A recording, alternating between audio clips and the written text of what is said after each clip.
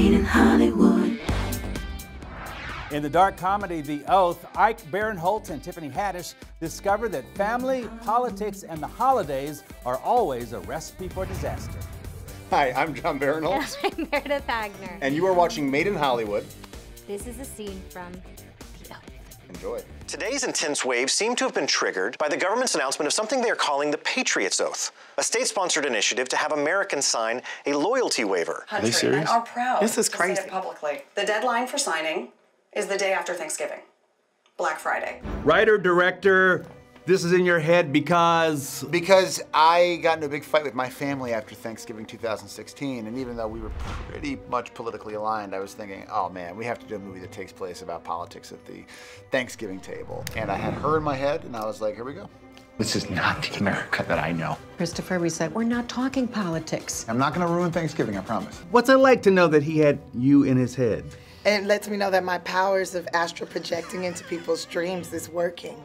I watched a YouTube video on it, and I try to Freddy Krueger people's dreams, but in a positive way. Yeah, she doesn't kill anyone. Where they dream about me and they want to give me jobs. She's a pleasant Freddy Krueger. But people don't know the secret to my success is I pop up in their dreams. Hey. Yo. Hi, Katie. Good to see you. Happy Thanksgiving. What? Not Katie. Abby. Hopefully, you watch this movie and you're like, those people are absurd, and Ike's character is absurd, and everyone is absurd because our brains are broken from the current environment that we live in, and no one knows how to act. These potatoes are so good. Did you watch the Chris Rock on Late Night? He's racist.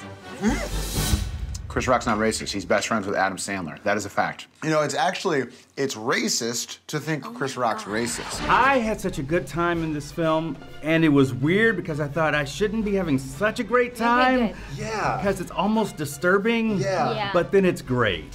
Yeah. You're twisted. No, That's right. that's how I think you're supposed to feel. Yeah, it's how I felt shooting it too. Yeah. Like you're like, this is really fun, but this is very creepy.